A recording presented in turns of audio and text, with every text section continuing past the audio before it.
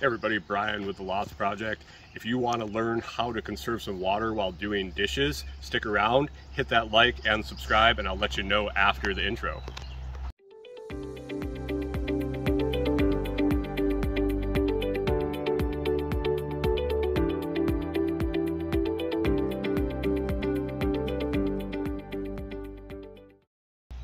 Alright, thanks for hitting the like and the subscribe. Every single one counts.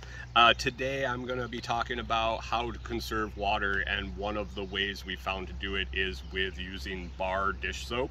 I'll tell you a little bit about it, how we use it, and some of the things that we've seen.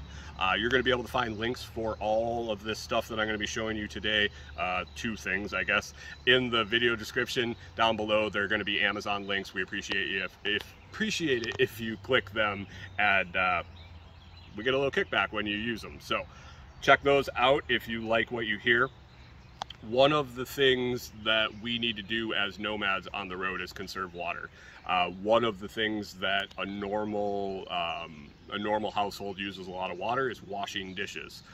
One, because they have more dishes than we do, but two, because they do the dishes, they fill up the sink, they wash the dishes, they rinse all the dishes, they drain the sink. They might have to do that more than once. The typical way is you put the liquid dish soap in the sink, you fill it up, you wash the dishes. All right, it's a lot of water. It's a lot of water you throw away. We were looking for a better way. My wife Kori did some research and she found the No Tox Life vegan bar soap. Vegan if that's your thing.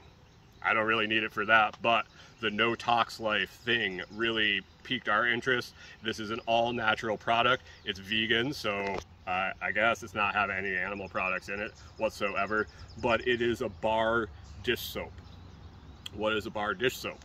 Well, it's a brick. It comes, actually, it's about twice this big. This one's been used for 2.5 months. It's a little smaller than when it started, but this is approximately half of what we got.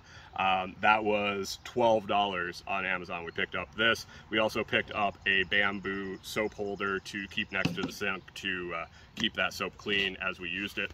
But we got it. We cut it in half, put it on the bamboo holder. We put this one in a bag and put it in the drawer for later use. So what you do when you do your dishes is you take your dish, you have a little dishcloth, you take the dishcloth and you wipe it on the soap. You clean your dish, not in a sink of water, but you clean your dish and then you rinse it off. It's one dish at a time. You wash them one at a time.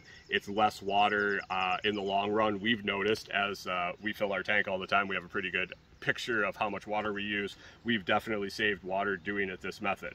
One other thing about this that is really nice and it saves more water is this cuts grease like crazy. You use a lot less of it, a lot less scrubbing and elbow grease to get your dishes clean. It seems to clean things better, clean things more effectively. You're not carrying liquid around with you. You're not going to spill this. It's just a piece of, it's hard. Yeah, put it in a bag, throw it in a drawer. Yeah, those are some of the things we like about it. It doesn't make your hands feel weird. It keeps your hands nice and clean. Kori mentions that her nails are cleaner than they've ever been when she uses this soap. So there's something about it. It works very well.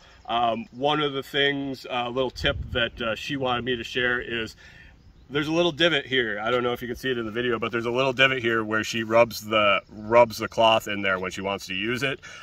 She would suggest that you take it from the side, you rub it on the edge and you wear it down that way.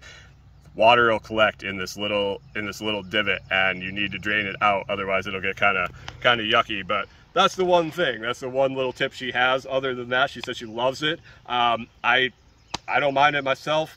It keeps me from having to fill the water all that much, a lot less nonetheless, and we don't want to be filling up that RV sink full of water and just throwing it down the drain. So if you want to save some water, it'd be nice to use as a backpacker, hiker, something like that, traveling. If you don't want to carry a container of liquid dish soap, have it spill in your luggage or in your backpack or something like that, this can just go right in a Ziploc bag and throw in if you got some dishes you clean on the road.